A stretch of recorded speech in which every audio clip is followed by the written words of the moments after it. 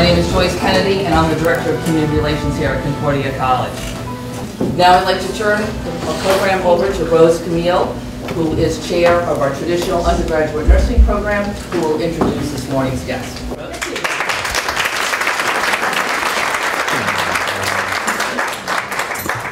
Good morning, everyone.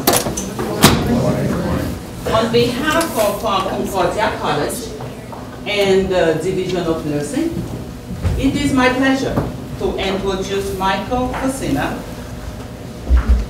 President of New York Presbyterian Lawrence Hospital. Some of you may not know this, but Lawrence Hospital was our first clinical partner when we launched our nursing program 10 years ago. This partnership was extended beyond nursing to our RadTech and healthcare administration students. Concordia has placed more than 500 nursing in students in clinical rotation in this facility. The access to clinical practice at NYP Lawrence Hospital is making a real difference in the quality of education of our nursing and RadTech students. And now to introduce Michael, our guest speaker. Michael began his career at the former New York Hospital in 1990 and has worked on multiple New York Presbyterian campuses in a variety of roles with increasing responsibility. His most recent roles have been Senior VP and COO of New York Presbyterian Lower Manhattan and VP and Executive Director of New York Presbyterian Allen Hospital. Michael also served as Director of Integration and Accreditation for the newly merged New York Presbyterian Hospital.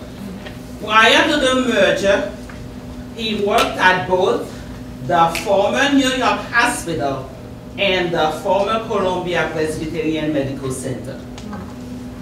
A graduate of the University of Delaware, Michael earned his master's from Columbia University's School of Public Health. He is board certified in healthcare management and a fellow of the American College of Healthcare Executives, where he serves on his board of governors. He is a fellow in the New York Academy of Medicine and has served as a Health and Equity Policy Fellow and Congressional Fellow. Ladies and gentlemen, please join me in welcoming Michael Fosina. Rose, thank you. I want to thank Rose and Joan for inviting me. And Joan, thank you for reminding me to turn off my cell phone. Last thing I want is it to go off while I'm standing up here. Just how many students do we have in the audience? Just so I have an idea of, wow, you got a lot of students here. Okay. So we'll make some adjustments to some of the things that we're talking about to make it relevant also. But you heard a little bit about my background. I've spent my entire career at New York Presbyterian Hospital in its current role, and then at each of the former campuses before we merged. And the New York Presbyterian came about in January 1st of 1998 when the former Columbia Presbyterian Hospital and the New York Hospital Cornell Medical Center merged. And that occurred back in 98. It was, I think, a brilliant strategic move by the boards of both hospitals at the time. At that time, healthcare was changing. Healthcare is always changing. If any of you are in healthcare, get used to that. That's part of what we live through. But it was changing at the time, and if you remember, HMOs started to come around, the insurance started to change. and larger systems needed to start to be created. And at the time, the boards of the two hospitals had gotten together and pulled it together as one, and it was fully asset merger. And if you think about it strategically, the Columbia campus at that time, but they both had international reputations. Columbia at the time, their local service area went north and west, and the New York Hospital service area went south and east.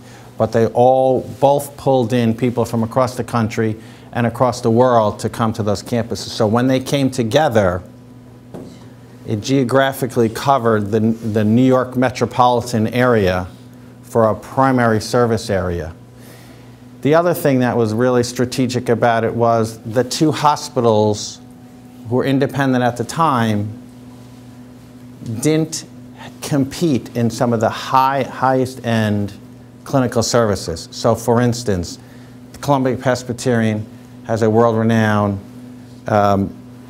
cardiac transplant program. So at the time, back in the 70s and 80s, New York Hospital said, well, we're not going to do that because they have that market. Let's invest in a different service line. At the Cornell campus, they had a burn center, one of the premier burn centers in the country. So Columbia did invest in that. So you can go through the highest end of the clinical programs, and they each had something different. So when they came together, it brought one of the most comprehensive, largest academic medical centers in the country, and it brought them together under one roof. Now we have one hospital, but we have two medical schools. The Columbia University College of Physicians and Surgeons and the Weill Cornell Medical College. So we're a large academic teaching institution. And so our partnership with Concordia and the School of Nursing at Lawrence fits right in to that as a teaching institution.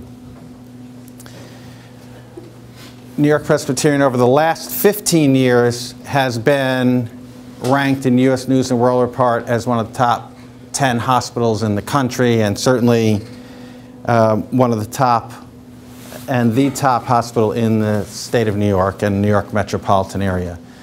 And that's because of the investments we have and the partnerships we have with our physician groups at both of the medical schools and the hospital.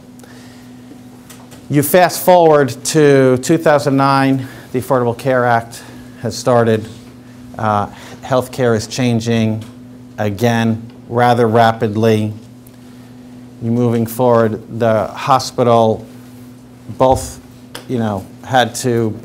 of the healthcare institutions had to develop partnerships and larger healthcare systems, and that was sort of pushed in the direction from the ACA. And so what New York Presbyterian did at the time started looking at where is our geographical reach, how do we bring the care we have at New York Presbyterian to the local communities, and they started thinking through who our partners were in the communities where our patients come from, and started to make changes to the relationships with those community hospitals. And through that, at the same time, the New York State was pushing that these large healthcare systems take much more of an active role in the management of these hospitals. And so we went from a passive parent relationship to an active parent relationship, which means the systems would manage those local community hospitals to ensure that the services that will be provided are at the highest quality, that the access will increase, and that they'll all be financially stable.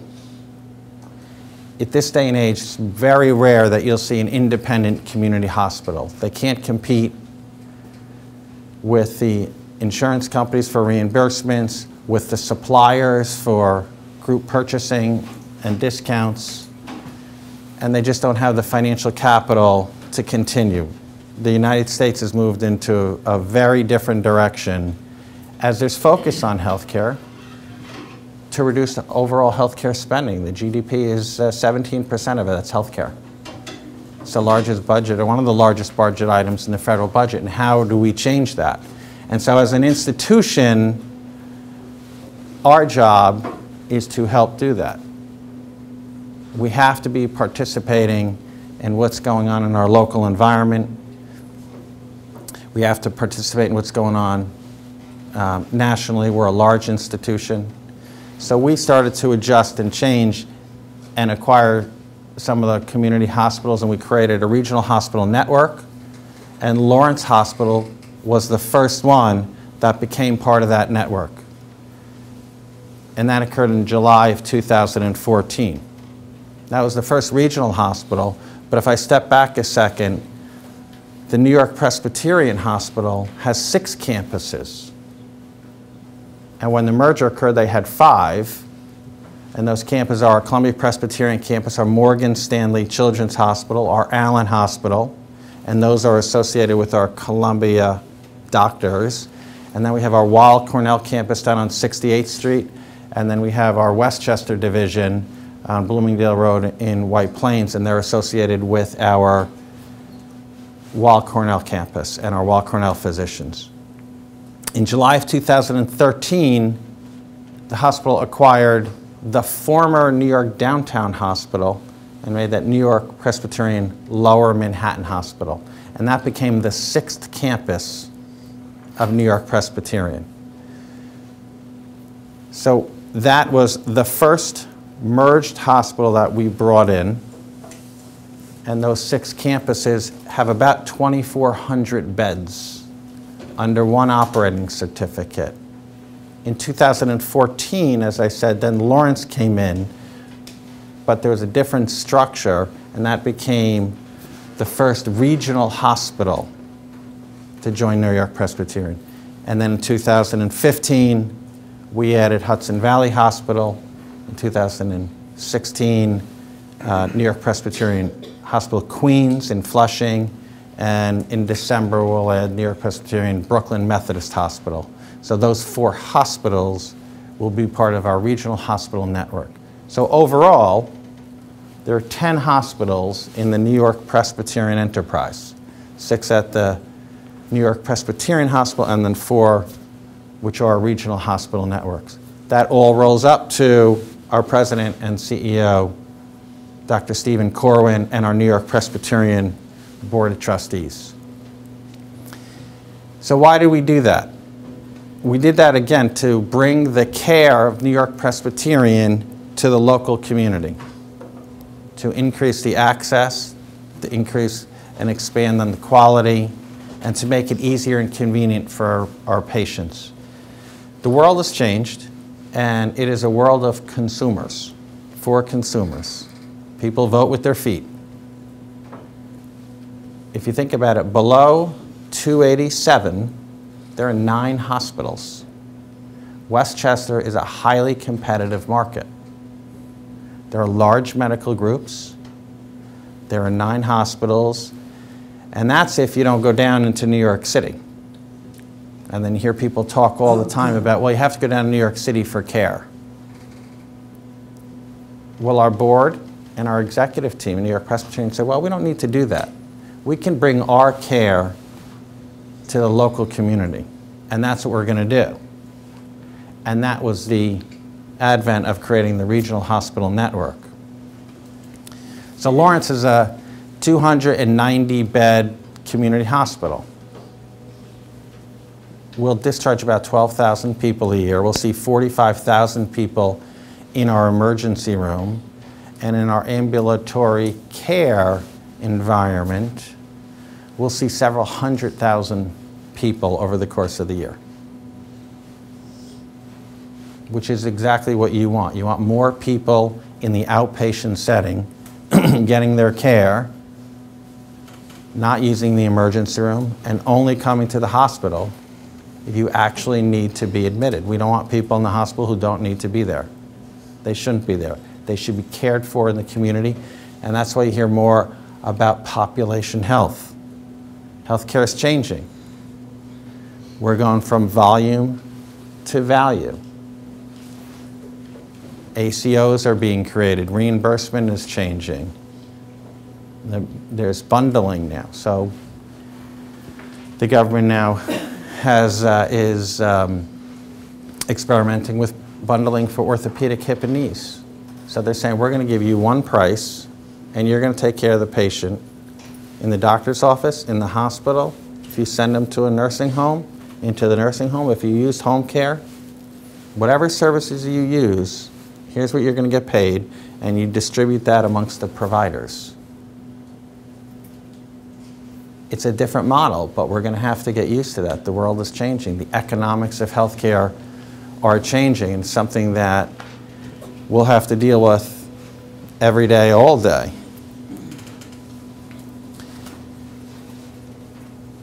So coming to Westchester, as I said, it was to expand our access. So in Westchester right now, New York Presbyterian has 3 hospitals. In Lower Westchester, we have Lawrence. In Northern Westchester, in Peekskill, we have our Hudson Valley Hospital. And as I said, in White Plains, we have our inpatient behavioral health facility. And so the goal of what we're doing is to expand to the local community. So at Lawrence, over the past year, we've added a lot of new subspecialists that weren't currently in the local environment. And we do that so you don't have to go down to New York City. We bring our Columbia doctors and who are partnering with us, and we meet with them weekly to talk about clinical services. And over the past week, actually a week ago, we opened up our new cancer center and operating room pavilion, which I'll show you a little bit of that a little bit later. But the goal of that was, again, what are the clinical services? What are the physician clinical practices and pathways that we use to care for patients at our New York Presbyterian campus in New York City, and how do we bring that here to the local environment? So the same processes, same procedures that we have downtown, we've brought here. We have doctors who practice down at Columbia, they practice here at Lawrence. That's pretty powerful. You're taking one of the best institutions in the country and in the world, and you're bringing that locally. You're giving the residents the opportunity to get their care in their neighborhood, and that's what this is about. If you're having chemotherapy and you have to go into New York City every day for several weeks for chemotherapy, that is a large burden and, on the family, and exhausting for the patient. So how do we bring that care here? And we do that through Lawrence.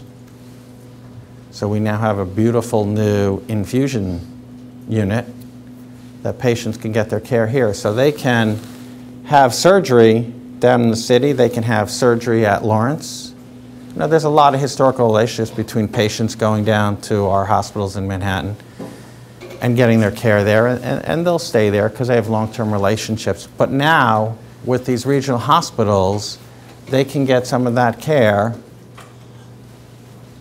right in their community. So there's a patient who this week, whose oncologist is down at our Cornell campus, and they talked about, well, you can have your infusion right here at Lawrence. So she'll have her infusion here, and we'll make sure the medical records and all of her information is sent down to her physician down in Manhattan. So we coordinate that care. And that's what we're trying to accomplish. A year and a half ago, Lawrence opened up a cardiac cath lab. There was a need for cardiac services in Westchester. Lawrence opened up a cath lab. It continues to grow every month. We'll do over 1,200 procedures this year. The same interventional cardiologists we have at Columbia, who do cases at Columbia, do cases at Lawrence. It's the same policies, it's the same procedures, it's the same credentials that we have with our physicians downtown as well as here. Now, Lawrence has had a very strong foundation of physicians in our community. Most of them are in the primary care. We had some subspecialists, but with the advent and the partnership with New York Presbyterian, we were able to add more subspecialists to the community. And that's what we were trying to do. The economics of healthcare it's one of the largest industries around, certainly one of the largest industries in Westchester. And at Lawrence, we employ about, with our physicians, probably close to 2,000 people. The economic impact that has been estimated on Lawrence in the Westchester community is about $350 million annually that it gets invested into the local community, whether it's through our employees who are here, and then the ripple effect that has in the local community, whether it's our physicians, whether it's our capital investments we make. That's pretty significant. It's a pretty significant number. And if you think about that, and you add Hudson Valley and you add our Westchester division, New York Presbyterian has a large economic footprint in Westchester County. You also should be able to get to one of our doctors or hospitals in Westchester County within 15 minutes. And so they are in strategic locations. So the ability to bring our care to the local community is what the goal was, and that's what we're trying to accomplish. Now, we've made major investments in service lines over the last 12 months. I talked about cancer, I talked about cardiology, our stroke and our neurologist, our OBGYN and our orthopedics. Those are the first 5 service lines we're really expanding into the local community by adding more doctors to that. You see the joint program, the total joint program has been certified as one of the top joint programs by our Joint Commission. Lawrence's stroke care has been gold certified. Our emergency room for our cardiac care and our stroke care has been gold certified by both organizations that are certifications that do that. And that's what we're trying to do. We're increasing the quality across the board.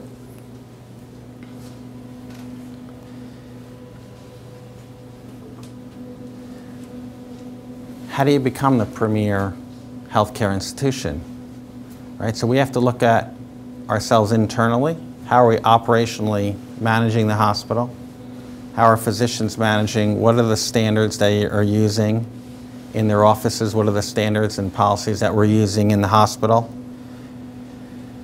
If you look at it from a board perspective, our NYP board perspective, they have 10 hospitals. So how are we doing that? So you take an indicator. You take our length of stay. You take our quality scores.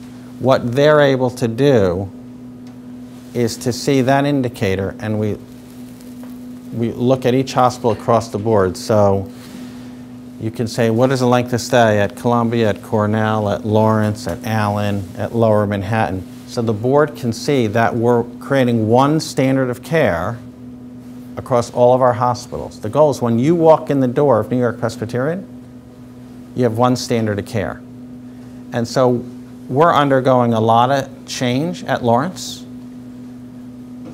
but it's good change. It's not that Lawrence is doing anything wrong. It's not that any of the regional hospitals were doing anything wrong. They're all good institutions, which is why they're all part of New York Presbyterian. But we want to standardize it. We want to make it the same. We want to ensure quality. And that's how we're doing it. We're taking our policies, we're implementing them. What you could do now with our emergency room, and I met one of the students walking in, she's in digital health or digital IT. We now have telehealth in our emergency room for stroke, for behavioral health. So you come into our emergency room and it's 2 o'clock in the morning and we need a neuro consult or neurosurgical consult. we can connect down to Columbia. They're there. They can do that consult from our emergency room. We want a second opinion, they can do that. And that happens all the time. It doesn't just happen from Lawrence to Columbia. It happens within Columbia. It happens within Cornell. Doctors talk to each other all the time to make sure they're making the right decision and the best decision for the patient. We always want to put the patient first. We always want to put the patient in the right place at the right time for the right care. Whether that's in ambulatory surgery, whether it's inpatient, whether it's in a skilled nursing facility, or whether it's home care, what is the right treatment? And there's discussions that go on all the time about that. It's an exciting time. It's exciting for me to be here. It's exciting for me to be in Westchester. I'm local. So I was born and raised in New Rochelle. I still live there. So coming to Lawrence, it's a 15-minute ride. Whereas before, when I was going to Lower Manhattan, it was an hour and a half. I've saved 13 hours a week in commuting. You'll see. So there's about $200 or so million in capital investments that are being made into Lawrence. And so when you go back again to the economics of it, that's a significant amount of investment in Westchester County. And you hear the Westchester County Association and you hear the Business Council of Westchester talking about healthcare and what it's doing for the local community and how that's driving more jobs, which is forcing more housing, which is forcing different and changes to transportation. So it's a big economic engine for the local community. But we also like to partner with the community. So we've put a lot of our Lawrence executives on different boards in the local community. We want to partner with the community, sponsoring events, be a true partner. That's what hospitals are supposed to be. That's what healthcare is supposed to be. We're supposed to be partners in the community. We're supposed to be there for the community in their time of need. Whether that's for a medical issue they have, whether that's the Northeast loses power and there's no air conditioning. For some of our elderly, you bring them into the hospital, you have air conditioning, you protect them. That's what healthcare institutions are supposed to do. And that's what we do. And that's what we'll continue to do. You can't be everything to everybody, so you have to ensure that you have access to different services in different locations. It's just too cost prohibitive to have every service in every location. So that's why we're strategic in where we put things. We know the volumes. We anticipate what's coming. There's a lot of strategic planning that goes on, a lot of data that's looked at. There's a lot of changes in the technology. And you want to be able to have that medical record interface go across the board so you don't have to get papers and you don't have to have CDs to take with you. But that's a major transaction and a major change to make all of that happen. But that's what's going on, and that's why we have those second opinion digital health in our emergency rooms and in our ICUs to make that simple and convenient. Now, there's a lot of students in the room, so let me just give you a little history on some of the things that I have done. You heard a little bit about my background. I have been fortunate. I've been fortunate to stay at one institution for my entire career, which is sort of rare nowadays. I think in my parents' time, our parents all stayed at one institution for a majority of the career, if not their whole career, and I've been fortunate to do that. But I took a, I'm a little bit more of a risk taker than most, I think. And I took jobs that nobody wanted, right? Because somebody at a high executive level needs something done, and you'll see when you get into the work world, people say, I don't want to do that, I don't want to do that. And so what happens? That all rolls downhill, and who's at the bottom of the hill? Right? And I would always go, I'll do it. And I did that strategically because it got me into a whole lot of different areas of the hospital. It got me into a whole lot of different areas into the ambulatory care setting, into working with our doctors in the medical schools, in developing and writing certificate of needs, or into the regulatory environment. I always looked at my background and said, I knew I wanted to run a hospital one day, but I said, well, how am I going to get there? What do I have to do to separate myself out from everybody else?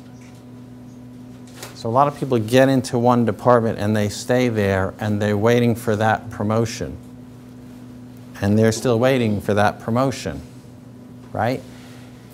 I went into areas I didn't know. So one of the first departments that I took over was a methadone maintenance program.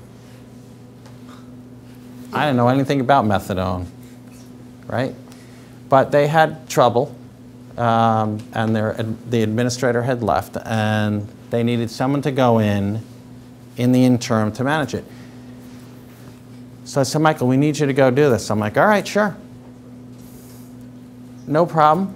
I left the office. I went to the medical school library, and I said to the librarian, you guys got any books here on methadone? Right? I didn't know. So I wanted to read up on it, to understand it. Now, certainly there's the business side of healthcare. So what are our checks and balances we have in the system for caring for patients, for managing the finances of it, for the quality? That stuff sort of is easy, right? But you needed to also understand what was going on with the patient. What does this treatment do? You also had to be able to talk to physicians. And they realized very quickly, you don't know what you're talking about, you're going to have an inherent conflict. So I took opportunities to take different roles in the hospital that I didn't know about. But I liked doing that. I liked learning something new. I liked rolling up my sleeves and trying to figure something out. I have colleagues who started with me over 20 years ago, and they're in the same job. And they're like, how do I get promoted? Right? So when you go out there, you have to figure out how you're going to separate yourself out from your colleagues in whatever business that is.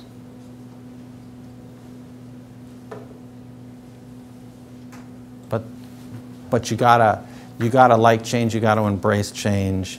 I don't want to just keep the trains running. I like to see a blank landscape. Figure out, all right, I got to build a train station. I got to figure out how to build the trains, and I got to figure out how to get that train running.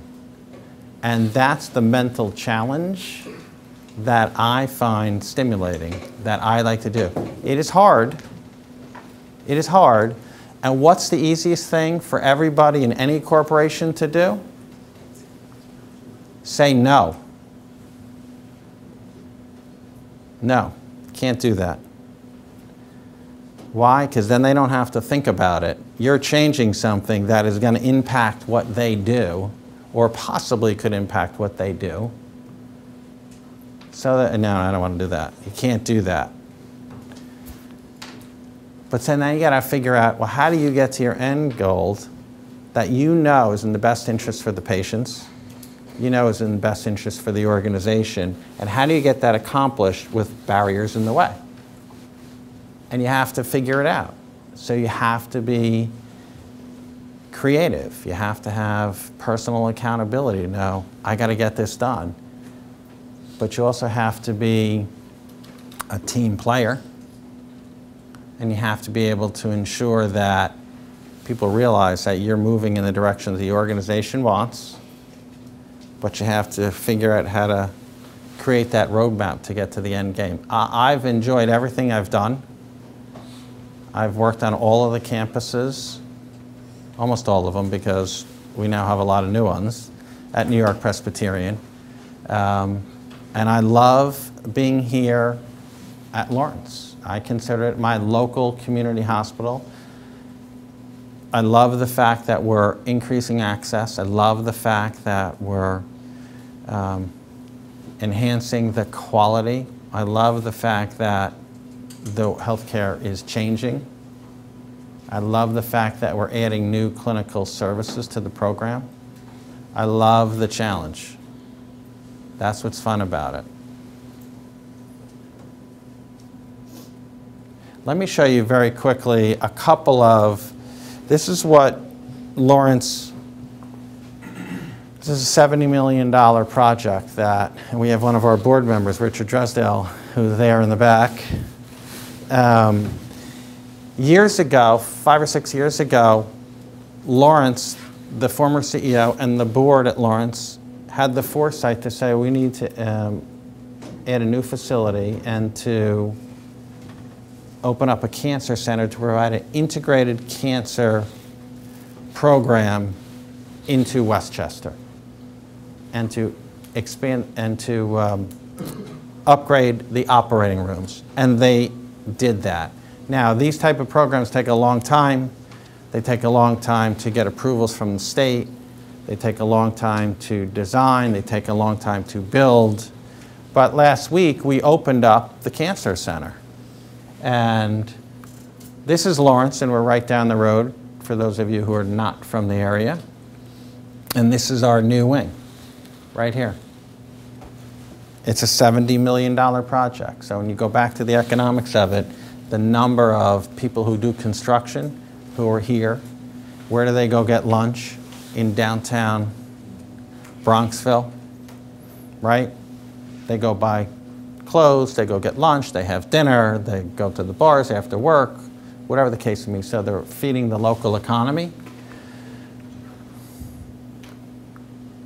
So that's the interior entrance. You're in the hospital, and that's the entrance to our cancer center. This is the new waiting rooms. This is our infusion bays. Last week I was on the elevator. I was walking down. I was talking to one of the members of the community, and she said, "Oh, I just saw the new cancer center that was opening up." And the patient turned and said, "You saw the cancer center, the new cancer center? I'm going there next week." And she's been coming to infusion at the hospital for several years. And she said, "I heard you only have single private rooms and you can't talk to your colleague." And she said, "We've developed a real social support group for the people who come for infusion. They come the same time each day of the week. So they develop relationships, they develop friends, and that's great for recovery and that's great for care." And she said, I want to be able to talk to all of the people I've been having infusion with. And we said, no, it's wide open space. So in each of these spaces, there are 2 infusion bays and then over here, so they can keep their feel and they can keep their social part of their health care. These are the new operating rooms, state-of-the-art operating rooms. There's the most advanced, sophisticated equipment that there is. Our surgeons are waiting to walk into these rooms, and they'll start there next Monday. This is the recovery room. You see brand new open space. The recovery rooms we have now, there are 8 recovery beds. We're going to 32 because you need to have regulatory requirements, a certain number of recovery room beds per operating room. Some of them are single-bedded rooms.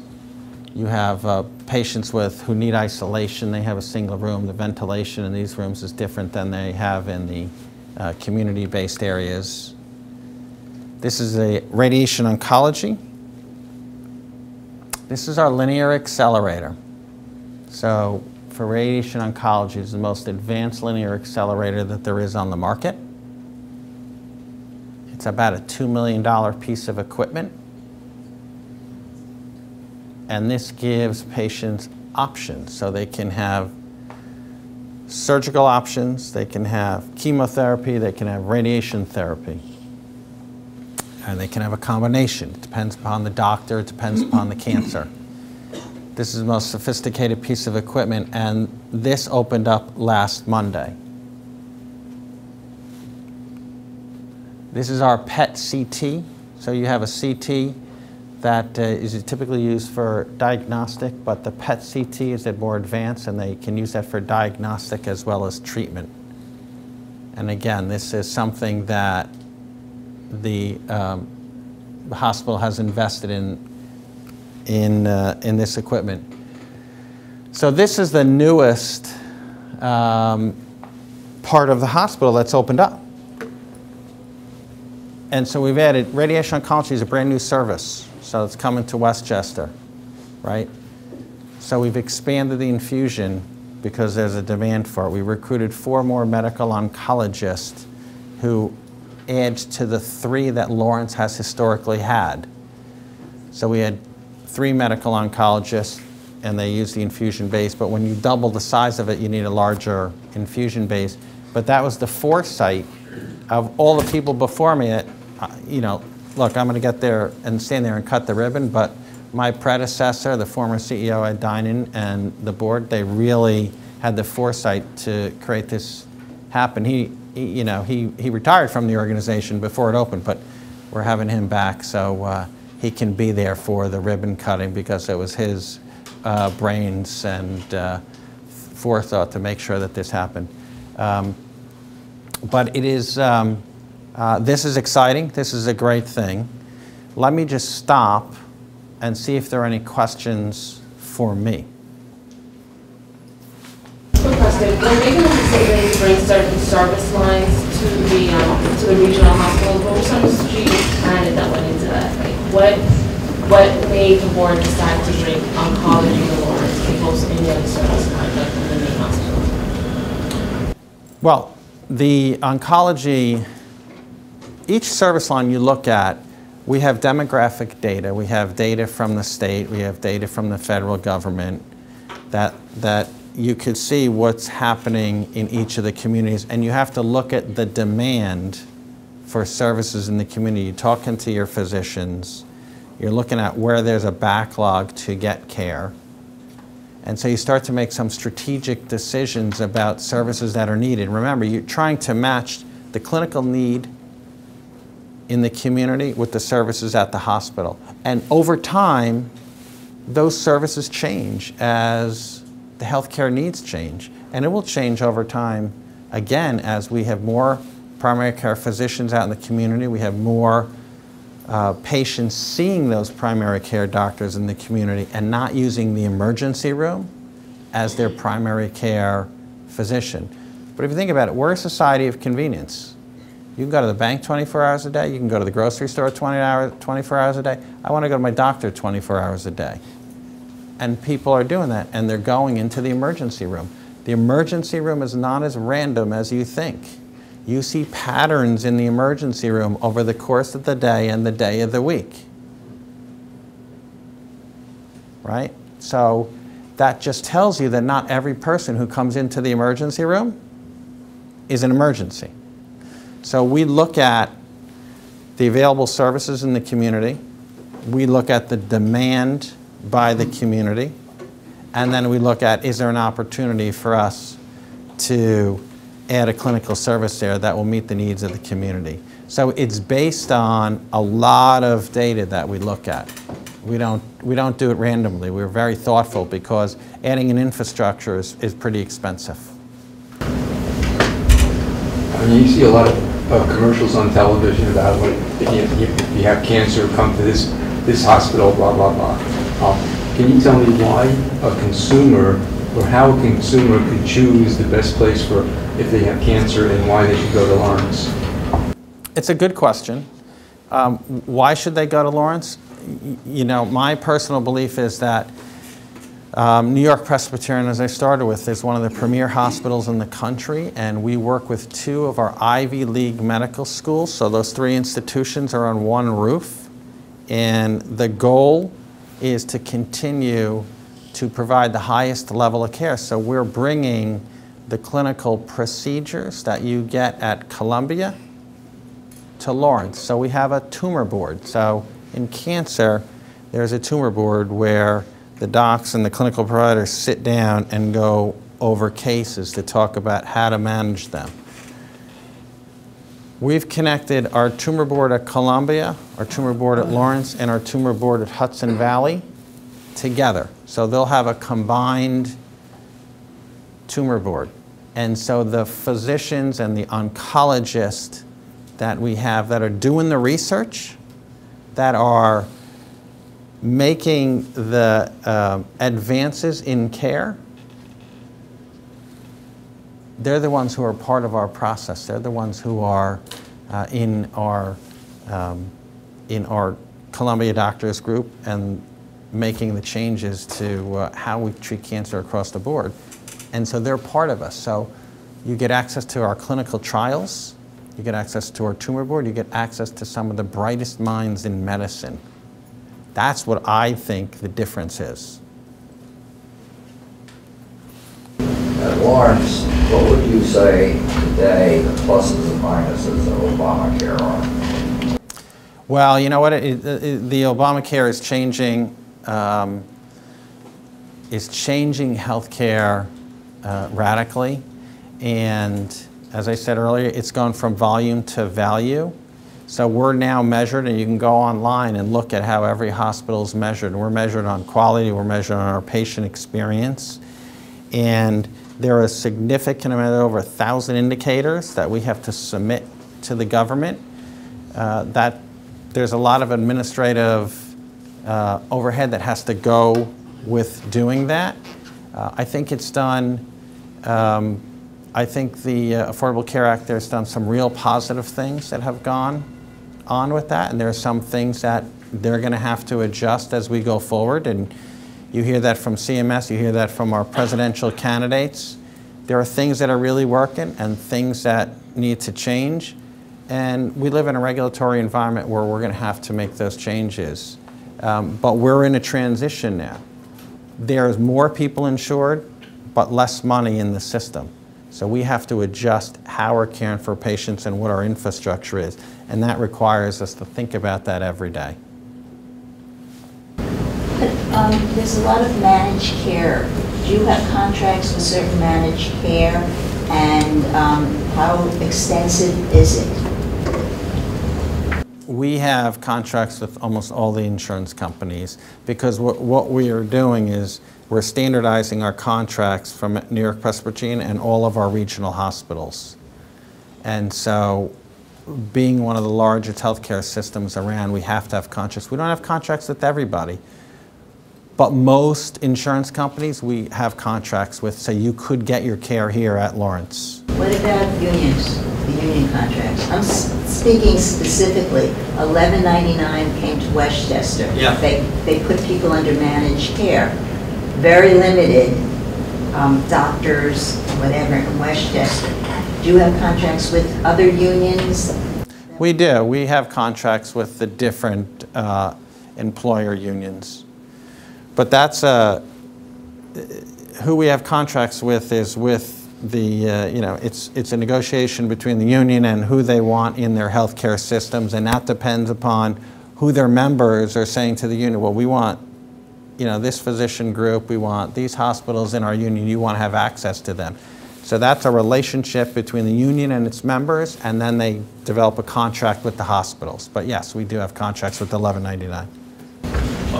Have you guys considered yet considering that you're now growing a geographic footprint that is large enough to sustain, you know, it's almost its own insurance company. Have you guys actually considered creating an insurance provider to manage the people in your geographic footprint, merely as a way to kind of push out the rest of the insurance in that area?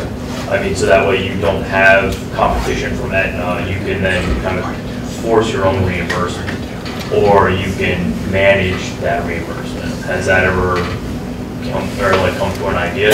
Because it makes, at least to me, it makes business sense. Does it for? We're a healthcare provider. We're not going to be an insurance company. Now, clearly, at some point in time, if the board and our CEO of New York Presbyterian make that decision that they want to invest in an insurance company, we'll certainly adjust and we'll do that. But previously, the Columbia campus and the New York Weill Cornell campus, prior to the merger, each had their own insurance companies and each got out of the business because it's very hard to compete unless you have millions of patients because the risk stratification that is needed there. I don't think anybody can ever push Aetna out. They're a huge insurance company. I mean, in the idea of your geographic location, people that don't have a choice.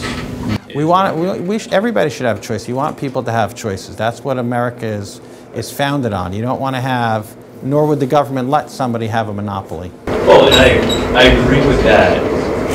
It's just that it just makes, I just feel like it makes sense. I mean, to really, if you can provide, especially since this is all value driven, if you can provide the cheaper cost with the best quality, which then means the insurance companies will want to contract with us because they're going to get pressure from their employees to their employers saying, we want New York Presbyterian in our network of benefits. We want to be able to have access to them because wherever they live or wherever they're working, right? So they have that discussion with their employer, who has that discussion with which insurance company are they going to offer to their employees. And we believe quality is what's going to separate us, and we believe that the insurance companies are going to need to keep us in their network. We want people to have choices. Mr. Fosina, you talked about the business side of healthcare. There are a number of business students in the room. Just curious your advice to them if they're thinking about embarking on a career in, say, health management, health administration. I would imagine as you talk about how healthcare has become such big business, how you now need, smart business professionals to help run it. Yeah, well, as I said earlier, how I sort of moved around my career by taking roles that nobody wanted, but I find it to be tremendously exciting.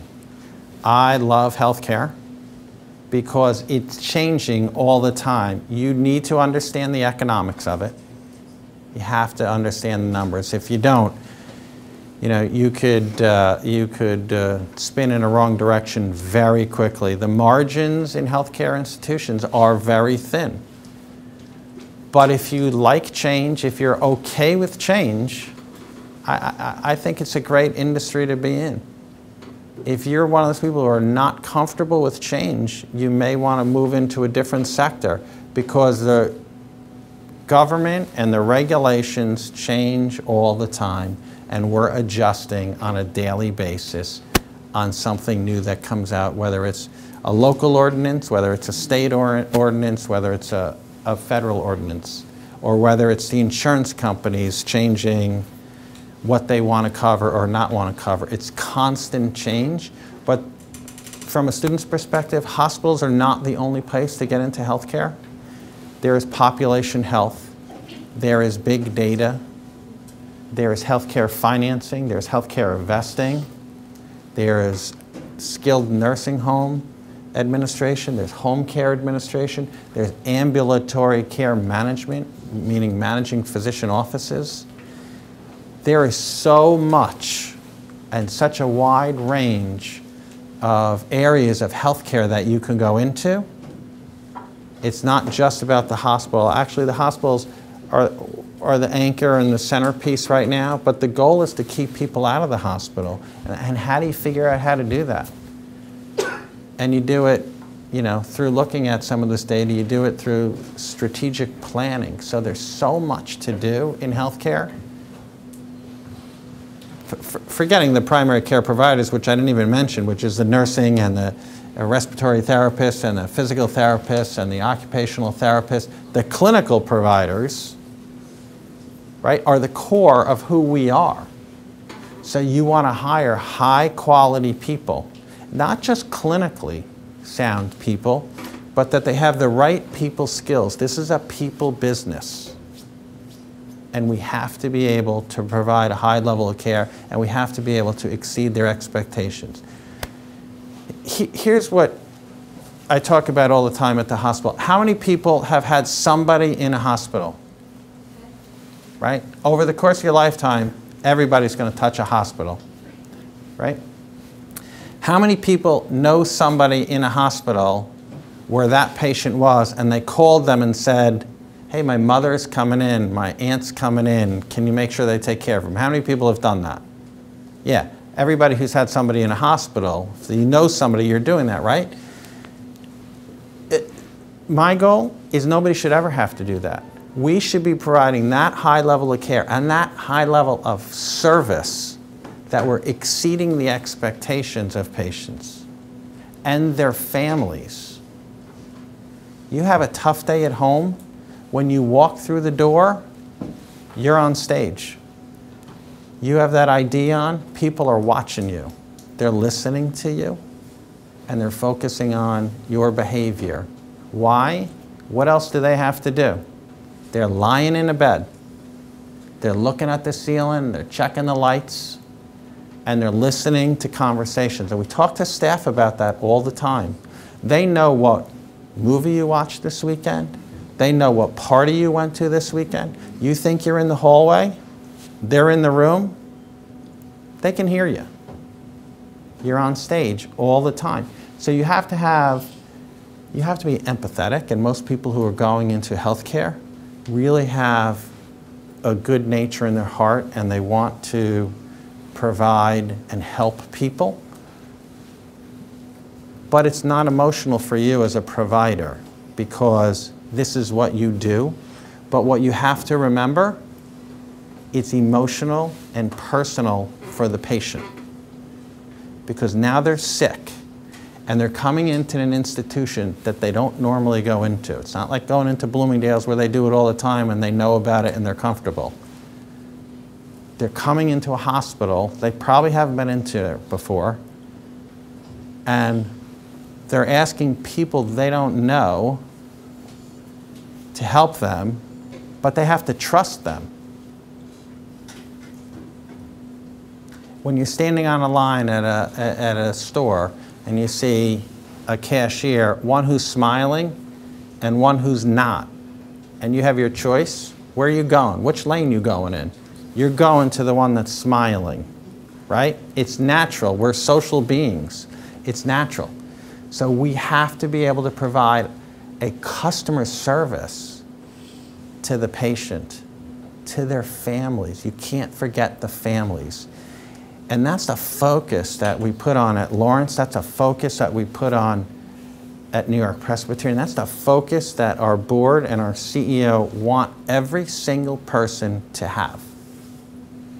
And that's what you have to do. It's not just about the clinical care. The patient can't tell you whether we put the stitches in correctly, whether we casted the arm correctly. What they can tell you is, was it neat, clean, and organized, and did it look like and feel like when I walked into the Four Seasons Hotel, because that's what I'm used to.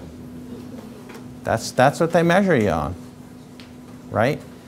So there's a lot to do. And the clinical providers are the core of who we are, but they need to be on their game clinically, but they need to be on their game socially, and they need to be on their game from the perspective of taking care of the patients and their family.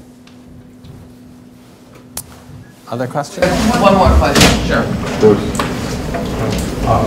Everybody's talking about Obamacare and the insurance, and I've heard a figure that 80% of the costs in Obamacare for medical insurance comes from hospital costs, high costs of hospital stays.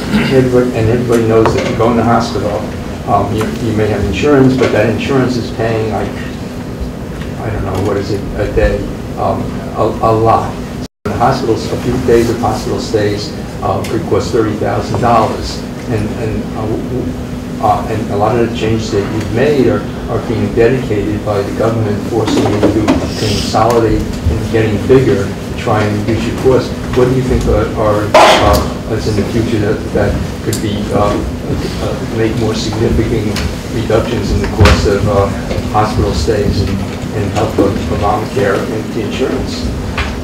Well, moving patients to the right location for care. So, as I talked about earlier, people use the emergency room as their primary care provider, right? There's a significant cost to that. It's probably one of the most expensive places that you want to go get your ambulatory care. So what the government is trying to do is to push people into the right locations for care. Ultimately, that's going to shrink the number of beds in the hospitals across the country, because only the sickest of the sick are going to be in the hospital, and there'll be other facilities that will take care of patients in different environments that are less expensive. One more question before I have to go? I talked to you, but go ahead. Hi, how are you? I was wondering, as a business major, you know, location is everything for a business, and you said that the hospital was 15 minutes, each hospital that, you know, in Westchester County is 15 minutes away from, it's like you're 15 minutes away from it. So how did the hospitals choose their location and where to put, like, the hospitals that they are at? Well, they were chosen 100 years ago. Lawrence started in Bronxville in 1909, right? You know, so the facilities are there, and in this urban environment that we're in, you can't just pick up and move a hospital. There's not a lot of land around. So you have to renovate in place, and that's what you have to do. Up county and in the rural areas, you know, you have more land, you can move them around. You're probably not moving them from one community to the other, but you may move them from this part of the town to this part of town.